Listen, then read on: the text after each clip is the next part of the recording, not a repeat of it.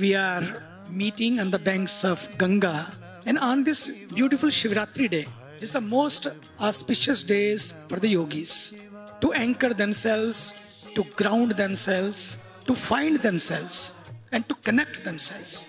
This is the day of contemplation. This is the day of introspection. And you all have that in you. Shiva is there, Shakti is there. What does it mean when simply the Shiva, word Shiva means auspiciousness? Let us understand the word Shiva. The Shiva has 3 letters. Sha, E, Va.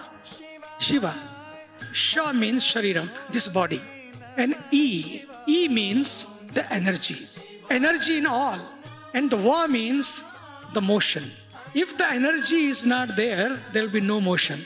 Energy is life. In the scripture is said, even Shiva without Shakti is Shava. Without Shakti is, if we don't realize this Shakti through yoga, we are also living like a Shava, like a dead bodies. It means with the energy, you are Shiva, and without the energy, you are Shava.